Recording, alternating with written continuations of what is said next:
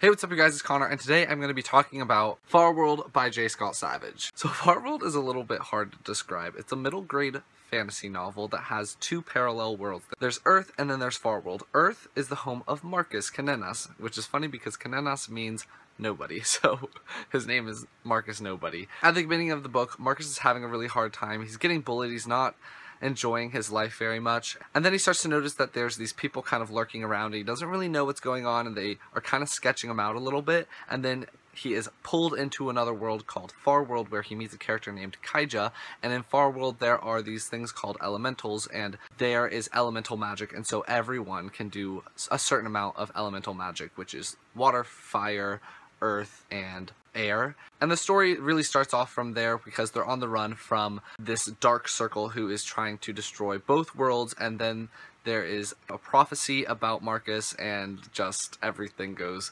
crazy.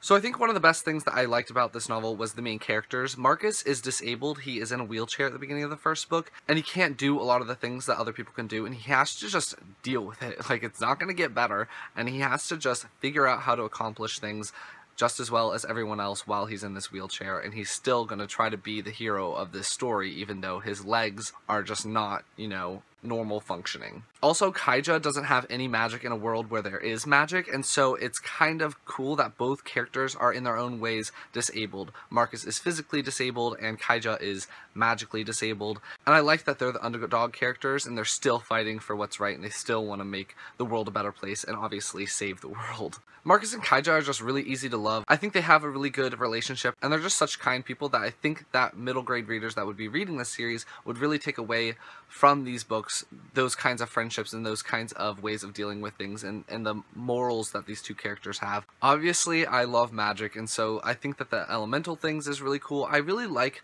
elemental magic. I don't feel like I've read about it too much. I've read the two first books in the Magisterium series by Holly Black and Cassandra Clare, but I don't think I've read too many books where the magic system is just based off elements, so I really like seeing that. I really thought it was well done. I liked the fact that the magic system is personified in these different characters, which is the water elementals, land elementals, air elementals, and fire elementals.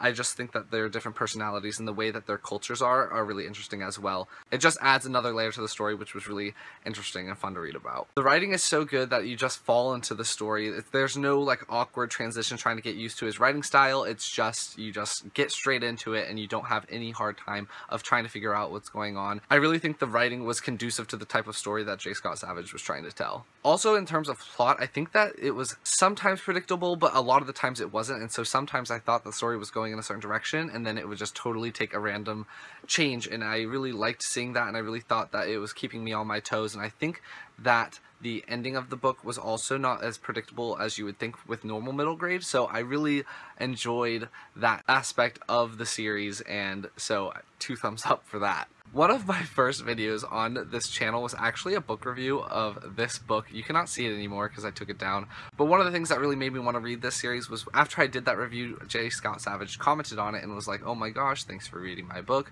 and he has like a really nice and awesome online presence. When I started reading this book, he actually tweeted at me and was like, "Oh, I hope you enjoy it," and it was just really cool to see that this author is actually involved in people reading his book and that he appreciates it, and you can actually see that on a one-to-one basis. Although he does not comment on Goodreads reviews, which is one of those things that people really hate, so you don't have to worry about him getting involved on Goodreads. He doesn't go into that area, but I liked that he commented on that one video and that he tweeted at me. I thought that was really cool. So overall, I really did enjoy this series, obviously, with the way that I've been talking about it. I think I gave the first book 4 stars. The second book, I think I gave it 4 stars as well. The third book was a 5-star book for me.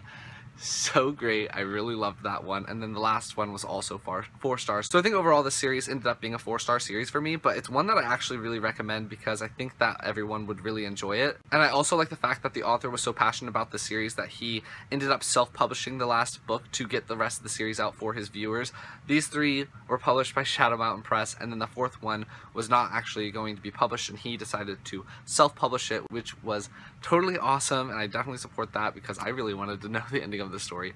So I'm glad that all of these books are now out. And it's just nice to see how much J. Scott Savage loves this series, that he was so committed that he was willing to self-publish the last book. So that's really my review for this series. I just really liked it, and I hope that you guys will check it out. I'm going to leave a link to the book trailer down below so you can see that if you would like to. And if you like this video, please give it a big thumbs up, and I will talk to you guys next time. Bye!